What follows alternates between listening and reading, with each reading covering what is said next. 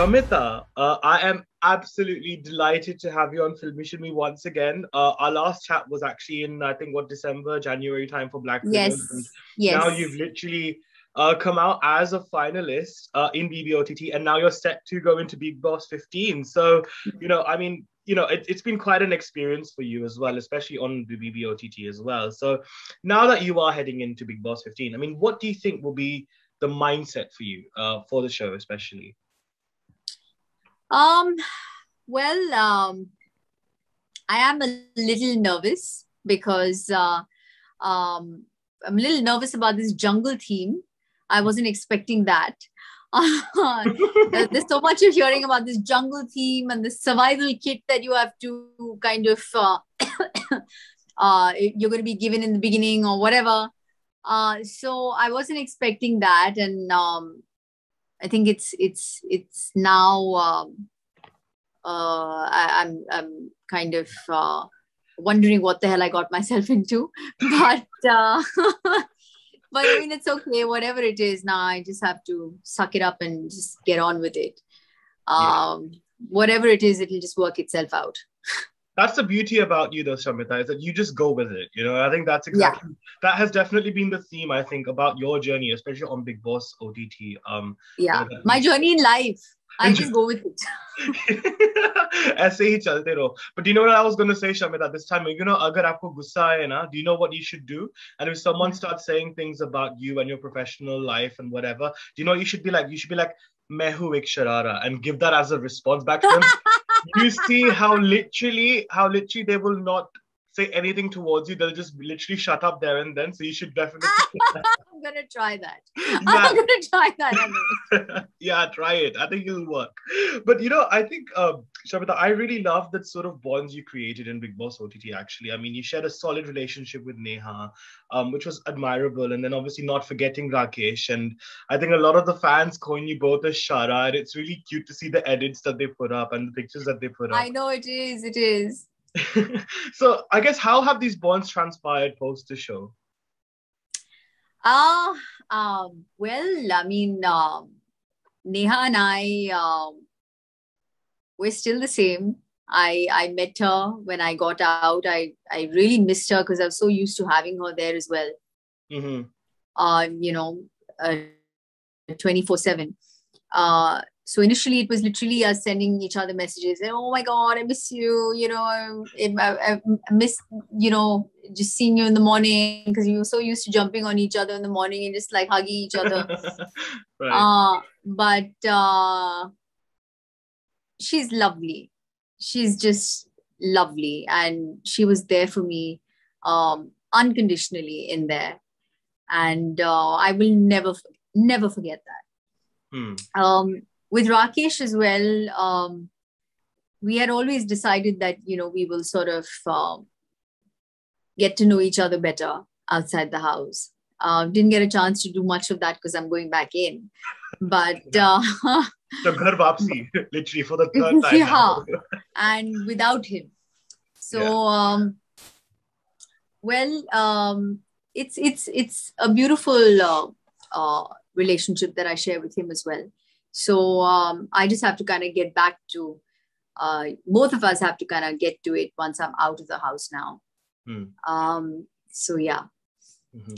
Absolutely. And I think also BB15 is going to be quite special. I mean, like you said, it's got the jungle theme and, it looks very, very exciting for us as viewers. I mean, I feel sorry for you as housemates because God knows what you guys are going to have to endure. But I think it'll be very wonderful to see. But as you know, Prateek will be there in the house. He was obviously the first confirmed contestant to participate on the show. And you obviously have a camaraderie with him, which I think seems to be quite a cordial and nice one. Yes. So do you think that will be comforting for you because of the fact that you have that familiarity with him? And how would you feel if you saw others from the OTT season within this house as well?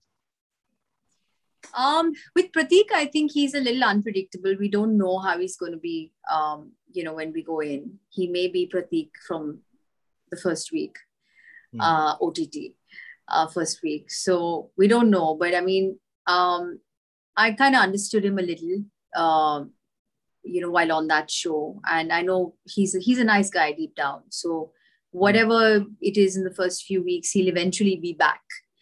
I know that. So there's hope. Yeah. And I'll be more than happy to see anyone from the OTT platform. You know, because at least we know each other. Yeah. Now we're going to be getting to know, people from scratch. And that's difficult. It takes some time. So yeah, I'll be happy to see anybody from the OTT platform. I hope Neha comes in. Yeah. It was so much fun. So much fun. So she should have been a finalist, to be honest. I think she should have been in the. I was very disappointed and sad when she didn't make it to the final. Yeah, I was quite surprised myself. She's such a lovely person. She's carefree. Yeah. And I don't know. I mean, I guess it takes time for people to sort of accept that. Absolutely. I love that about her. Yeah, and I'm really glad that you mentioned this, actually, because, I think it was quite a difficult journey, I think, for you, I think emotionally as well, because, a lot of the times, especially I saw a lot of the times that, you felt very uncomfortable, and naturally, with people labeling you as like arrogant and snobbish in the house, there was a lot of times when, you even spoke out against that, and, you try to justify yourself and all of that. But why do you think that, sort of people got that impression? And do you fear that sort of labeling happening again in the house this time around again as well? And what will be your approach to deal with it should it happen again? It's definitely going to happen again. A lot of people, I think, will also use that. They will try and play on that. You know what I mean? But it's fine. I mean, I am who I am at the end of the day. See, whatever it is, I think a lot of people out there have these preconceived notions about me. And one of the reasons why I went into the house was because I wanted people to get to know me. Apart from, I mean, sans all of the, the background that I came from, and the general perception of people out there and all of that. You know what I mean? Because I wanted them to understand who I was as a person. And deep down, I am someone who is simple and has a solid foundation. My ideas of right and wrong don't change because of the platform I'm on. Any platform, anywhere in the world, my idea of right and wrongs stay the same. So, and I'm somebody who I think has a very strong point of view about things. And maybe because of that, I come across bossy, arrogant. I don't know why. Arrogant, maybe because I'm an introvert and I take my time to open up. So maybe that comes across as arrogant. But I'm not someone who has been a mean human being. No. To people. I think I mostly went into defense mode in the house. I did what I did only when I felt attacked. Sure. I never went after someone to pull them down or, made my own strategies to target someone, manipulate someone. That's not something I do. So people can sit and label me and, all of that. At the end of the day, I know who I am as a person. I know I'm a good human being.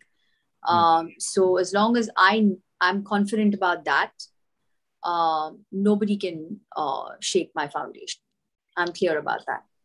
That is so wonderful to hear, Shamita. And I think that's so important. And I think what I also like about you is the fact that you're so honest. It's this honesty that's there, and I think that's something which I really admire in a person, is that honesty. In fact, you were very open about your personal life in the show, actually. At times I was just like, is she even allowed to say these things? Like, is she like, I felt quite bad for you. I was like, is she allowed to do these things? But you were quite open about it, regardless of especially during like the whole current situations that you're going through, how your personal life to an extent impacted your career, especially when it comes to, when you're related to someone who is, very successful, like your sister, of course. So I guess by addressing these things, do you kind of feel like it was a burden off your shoulders and just saying like, just get it over and done with. Everyone knows about it now, and now everyone can acknowledge me for me. Yeah, it was definitely. I don't believe in running away from things. You know what I mean? If Mm, there's an issue, I'd much rather just like talk about it. If there's an issue with me, not my, not the people I'm connected with. You mm, know what I mean? true. Today, that is something I'm allowed to talk about because it's in my hands. It's my life. Mm-hmm. Um, I don't like to just hold on to excess baggage unnecessarily. And yes, there was a lot that was happening with my family when I went, and I was facing a lot unnecessarily because I was connected. True. Um, and that is also one of the reasons I think why I decided to keep my commitment and go into the house, because all of this happened after I had decided to go in. True. So my family also at that time felt it was best if I was just locked away, you know, uh, Yeah. in that house, because I was subjected to things unnecessarily. Mm. Uh, but I think it worked. It worked for me. Mm-hmm. It was difficult for me initially because I was really worried about my family, wondering if everyone was okay. But things sort of fell into place for me. Sure, sure. I mean, obviously, the fact that, like, was there ever, like, was there ever fear in you, Shamita, I think, of going into BBOTT? And now that, you've come out of it, do you have any fears or apprehensions about Bigg Boss 15? Like, do you feel that maybe, like, you're worried about anything that could possibly maybe damage you, or, perhaps, I guess, make a dent on you as a person as well? Do you have any fears of that sort, and how do you hope to conquer that? No, I have no fears. I take it on as the next challenge, and whatever it is, I'll be shown the right path. I'll Mm-hmm. choose the right path. I Mm-hmm. would, because I want to choose the right path always. So Right. I think when you have that intent, things sort of just naturally fall into place. Mm-hmm. Mm-hmm. And is there any sort of particular personalities that you're dreading to meet, or any personalities which you're looking forward to meeting actually as well? No, I mean, no one I'm really dreading. Yes, I mean, there's hope. I can only hope and pray that I get along with everyone. You never know what happens in the house, and situations are very difficult in there. Bigg Boss will create situations to get you out of your comfort zone. Mm. So I just pray and hope that. Look, I mean, I know that I'm getting into a madhouse. you know, I'm not exactly going to a spa or you know what I mean, a meditation retreat. Huh. So Oh God. I know what I'm getting into. So, but I just hope that we all just remember that we're human, Mm. and we don't cross those lines that should not be crossed. Mm-hmm. And obviously, because Shilpa, when she was on Celebrity Big Brother, I mean, I still remember that moment where, you know, things happened with her, and it was so frustrating for us to literally sit in our living rooms and observe what was happening with her. And the way she played in Big Brother was so wonderful. I mean, the extreme circumstances she faced was something which I don't think any of us had imagined. I'm sure you guys didn't even imagine it as well as family. But I think because she's had such an experience of the show, has she ever given you any advice in that sense? In that sort of way, to sort of, I guess, keep your cool and sort of play, I guess, more. Of course, I mean, she's my sister. So, she had a lot of advice to give me. There were points where I lost my cool as well I remember. on the show. And Mm, I'm also an introvert. I also get into my shell. I take my time to, you know, maybe forgive, but not forget. mm, But So, I mean, there are a lot of things that she did as a sister advised me on. And mhm.